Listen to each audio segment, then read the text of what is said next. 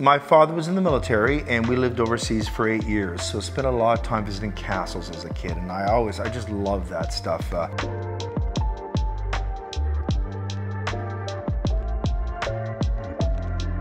I'm a bit of a history nerd. I like this stuff, you know, medieval swords, all that kind of stuff. My dad had collected these little miniature booze bottles from all over Europe. It keeps the wine nice and cool and dark. The deviation of temperature varies very little from the hottest days of summer to the coldest days of winter. And it's just some imagination and a very supportive wife.